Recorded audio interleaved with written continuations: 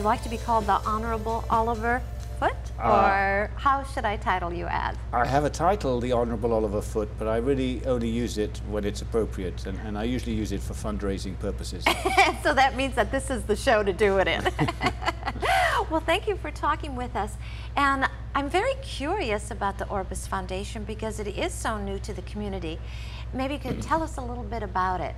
Sure, I'd be happy to. It was about 25 years ago when the idea came to a doctor, an American doctor called Dr. David Payton. He had the idea of an airplane, a big airplane, that would have inside it a state-of-the-art operating room and a television studio built into it to teach doctors around the developing world new sight-saving skills in eye surgery.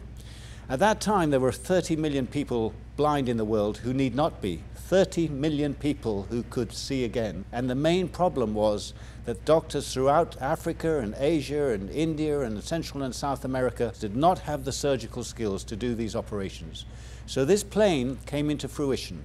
And in 1982, Dina Merrill christened that aircraft, and it took off on its first mission to Panama. And its purpose was to combat world blindness. And by training and by hands-on teaching doctors throughout the developing world, we at that time, in the first 10 years, revolutionized eye care across the world because we taught them how to use the operating microscope. And literally millions of blind people have had their sight restored through the sight-saving surgical techniques that American doctors, including doctors from Palm Beach, have actually shared with doctors in China and Africa and India. And it's a remarkable project. And since then, it has gone on to develop even permanent country programs. The plane keeps flying from country to country, operating on blind people in the plane at airports in order to teach doctors in those countries sight-saving techniques. But at the same time, we've set up permanent, ongoing training and land-based country programs in Bangladesh, India, Ethiopia, China, and now Vietnam, where we have staffs in all those people. There's something like 400 American eye doctors who donate their time to come out and teach this surgery on board the plane and in our country offices. We decided to found the first ball in Palm Beach. It is known in many, many cities around the country, but last year was our first ball for Orbis. And this is our second year doing it. It's going to be the first ball of the season at the Keenan Pavilion. And we chose it because we wanted to be a little different than all the other charities.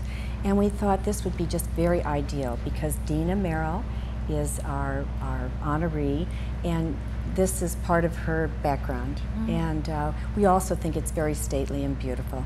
And also tonight we have the Palm Court, which is very reminiscent of this beautiful place.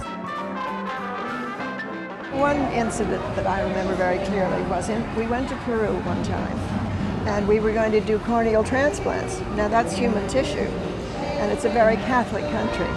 And the Premier said, no, no, you can't do that, you can't do that. They brought him on board to see what we did, and he saw a child who had had a corneal transplant, looking at the doctor, and the doctor said, how many fingers am I holding up? And she said, 3, and that blew him away. And he changed the laws of the country. My gosh. Changed the laws of the country because of that. Wow. So we do good things. It's a wonderful charity, and I'm so thrilled that it's here in Palm Beach. Thank you. Thank you I for hope being we're going to be here. able to bring the plane down here someday so that you all can tour it.